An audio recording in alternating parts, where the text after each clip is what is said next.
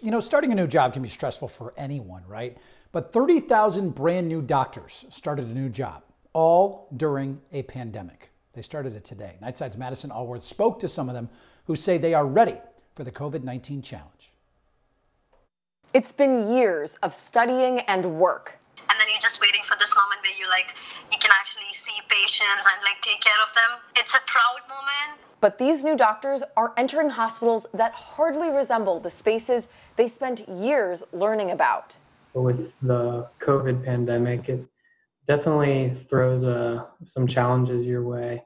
The uncertainty of it. Kyle and his fiance both matched at USF Health. USF!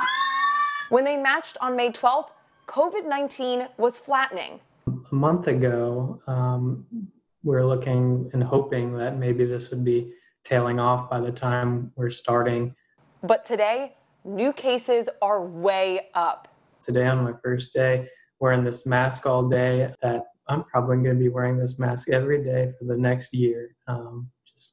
It seems like it's not going away anytime soon. Even so, new doctors value the opportunity to finally join the front lines. So I think it's important that this is inculcated in our training, and they're doing it. So that way I feel like as physicians, we are prepared in the future. And help at a time when Florida needs it the most. Being able to join the team now, hopefully provide a lift and offer whatever we can to both our colleagues and other healthcare workers, but also, of course, the patients.